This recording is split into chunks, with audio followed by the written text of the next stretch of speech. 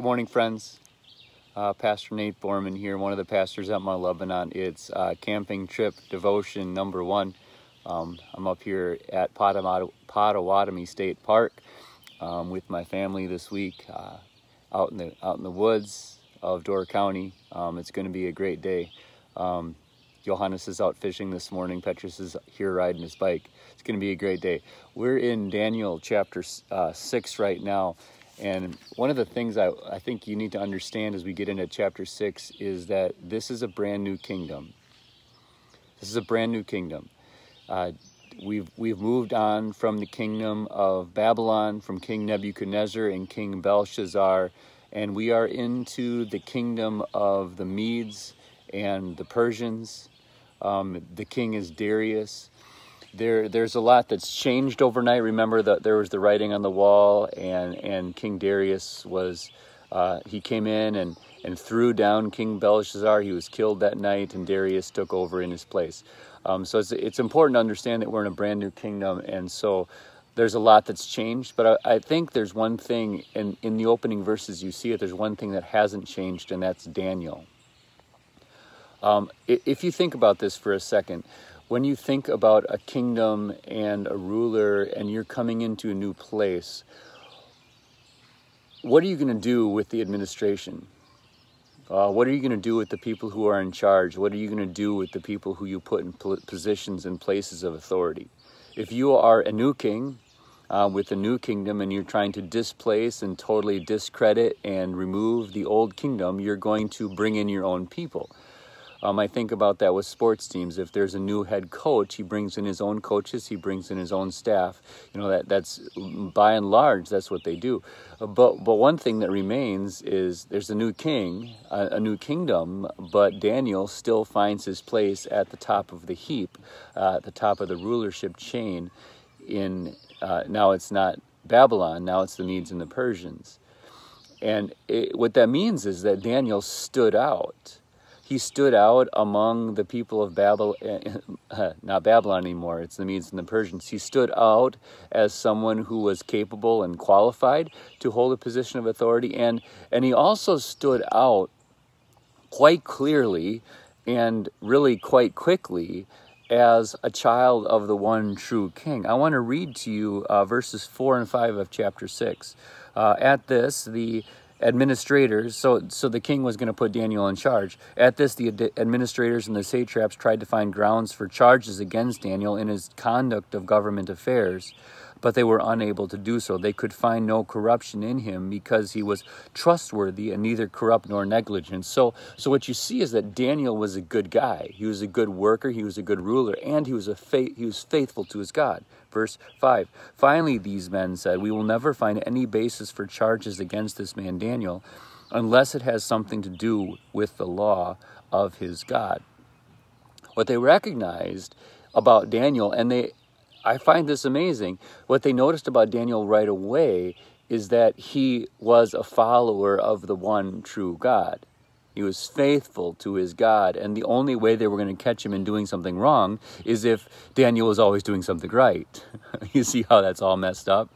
We will never be able to get him doing anything wrong unless he's doing it the right thing by his God. Daniel, this was the title of the devotion, that Daniel was shining bright. As a child of the one true king, as a follower of the one true God, Daniel was always doing the right thing. I want you to try something in your own heart today. Do an exercise, and maybe even write this down. Now there's two questions. What would people say about you at your funeral? If they're giving a eulogy for you at your funeral, what will they say? What would they say about you based on the life that you lived? Do you shine like Daniel did? Do you stand out as God's child, both in terms of the life you live in this world as someone who's not, Daniel was said there was no corruption in him, both as a citizen of this country and as a child of the one true God? What would people say about you, and what will God say about you? I think if we take a moment to look at our lives and we take a moment to reflect on what would people say about me? Do I shine like a star? Do I shine out in this world? Jesus tells us, let your light shine before men that they may see your good deeds. Would people look at my life and say, man, this guy has a great God. Man, this person is a follower of the one true God. What would people say? What do people say about you when they look at your life? Do they talk about your God? Do they talk about the God that you have? Do you shine like a star? It's a useful exercise for two reasons. One, because it shows us we don't shine like stars. But it also drives us to our Savior Jesus, who does make us shine like stars. This exercise of what would people say about me, about my ministry, about my life at my funeral, what would my kids say about me when I'm dead, is a useful exercise because it shows us that we don't, and it shows us, it drives us to our Savior Christ. Because the truth is, you do shine like stars. Because of the glory of Christ, you do shine like stars. There is no guilt, there is no shame. The devil cannot accuse you of anything, anything. There are no. He can whisper in your ear. He can tell you that you've done all kinds of things wrong, and on the one hand, you have to say that he's right, because you did do those things. But on the other hand, you have to say that he's wrong because your Savior Christ has totally acquitted you. You are not only covered by the glory of Christ, but you are acquitted by your Savior Jesus. You are not guilty in his sight. So you do shine like stars. You shine like stars before God, and people don't necessarily see that in you when they look at you, but your God does. Your God does. So perhaps let this be our motto, let this be said about us at our funerals, that this one was clothed in the glory of Christ, this one was covered by the blood of the Lamb, this one was acquitted and is acquitted in the courtroom of God. This is who you are.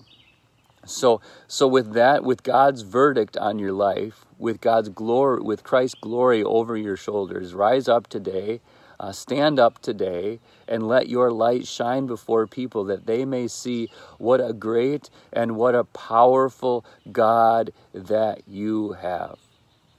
The Lord be with all of you today and grant you a great day. Steve, last night I grilled brats. We're up here at Potawatomi State Park, and we whipped out a little baby grill and made some brats last night. I think we've got some other things going on this morning and tonight. It's going to be great. So the Lord be with all of you today. The Lord grant you his peace. You shine like stars in this world. So let the people see. Let the world see. Let the world see what a God that you have, because you are his and you shine with his glory. The Lord be with you all.